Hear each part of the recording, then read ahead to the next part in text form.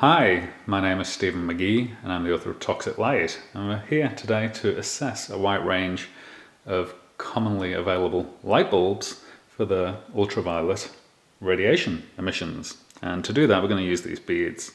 These beads are white when they are not exposed to ultraviolet light, and you expose them to ultraviolet light and they change colour, and that colour commonly appears as purple and pink in some of the beads. So this is a standard children's toy. It costs several dollars, it's very cheap, and it's very useful for assessing ultraviolet radiation emissions. So we're going to start off with our first light bulb, and I know this light emits UV, and I want to demonstrate the colour change effect with the beads. So this is a dimmable compact fluorescent lamp, and it has what appears to be a very high ultraviolet light output, and that is evidenced by the beads changing colour around it. So this light bulb may actually cause some problems in people who can't tolerate UV of a night time. So the thing that I've noticed with testing these light bulbs is it's quite common for the compact fluorescent lamps to have ultraviolet emissions from them. And it appears to be a feature of those lamps, and it is actually on most of the light bulbs that I've tested regarding compact fluorescents, it is an issue. So most of the compact fluorescents change these beads. So we're now testing a halogen lamp bulb for UV emissions, and many people use these halogen lamp bulbs today. It's a standard 120 volt lamp bulb that screws into a normal lamp holder in the USA. And they have very little UV emissions from them. That's because they have a glass envelope around them. So there is a very slight colour change occurring in the beads, but it's nothing like the compact fluorescent lamp. So it has a little bit of UV output. So we're going to test a common household LED bulb from a leading manufacturer. So let's see what that does to these. So I'm going to hold it this way because the LEDs tend to be somewhat directional with the light. So we want to expose the beads as much as possible to see if we can get them to change. And this change happens very rapidly with these beads. So I don't really see any change with this particular LED light bulb. So let's test another compact fluorescent lamp. So this is probably one of the lowest powered compact fluorescent lamps that we have. And I can tell you from the test that I did earlier that it does emit UV, because the light bulb does actually change the beads. I mean, you see that change now occurring. So even these low powered compact fluorescent lamps emit UV. And we can see that the beads have indeed changed colour. So let's do another halogen. Now the difference between the previous halogen that we did and this one is that this one is a full spectrum halogen. So it's actually got a blue glass shield over it. And the idea is to put some blue wavelengths into the light to mimic daylight. So these are very, very good light bulbs for daytime use, but you wouldn't want them in your nighttime light bulbs because too much blue light may give you insomnia. So that's a common problem around certain light bulbs today, is that they induce insomnia into people. And that's generally caused by the unnatural wavelengths of light coming out of the light bulbs, and it's commonly reported around LED and compact fluorescent lamps. So I don't really see much of a change. There may be some slight UV coming out of it, but there's not much. So let's test another LED lamp.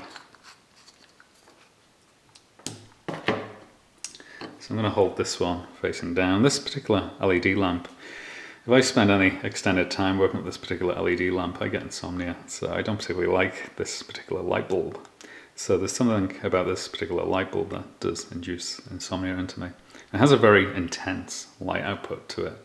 You know, you certainly don't want to stare at this light bulb. But based on the test that I did earlier, this light bulb does not give out any detectable UV. I'm not seeing any colour change occur in these beads. So let's move on to our next light bulb. So I'm going to do another compact fluorescent lamp.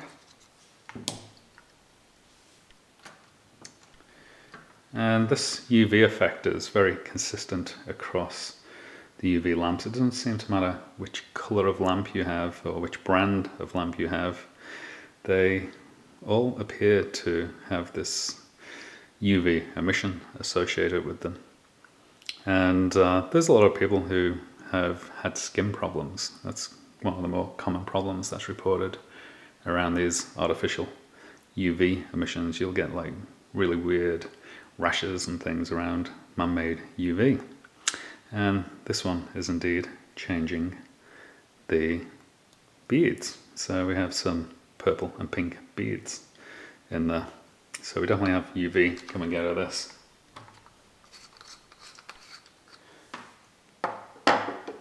So I'm going to do a conventional light bulb.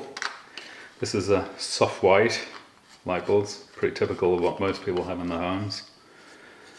And let's see how the beads perform around a traditional filament soft white light bulb. So this is probably the most common light bulb that people have in their homes.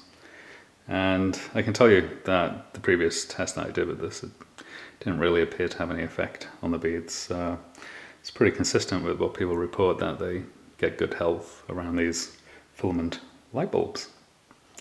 So there's no detectable change occurring around this light bulb. So the final light bulb I want to show you is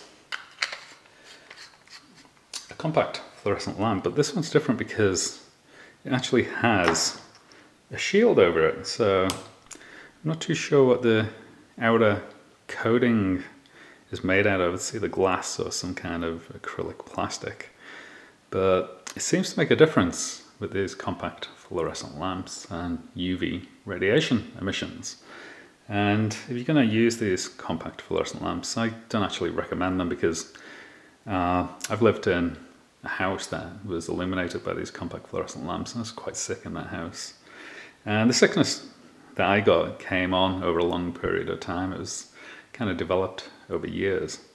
But yeah, there's a lot of people who report problems around these compact fluorescent lamps. But if you're going to use them, this particular type appears to be the best type because the outer shield is actually acting as a filter, and it certainly significantly reduces the UV light output, but there is some UV light output still coming out from it, and there is a slight color change occurring on the beads.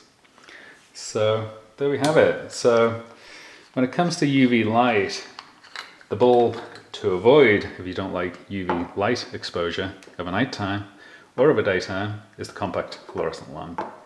And the UV light was very hard to detect from LED lights and conventional lights, and also full spectrum lamp bulbs and halogen lamp bulbs. So certainly, based on this experiment, if you're worried about UV light output on your light bulbs, you should avoid the compact fluorescent lamps. Hope you enjoyed the video, and I wish you the very best of health. Thank you.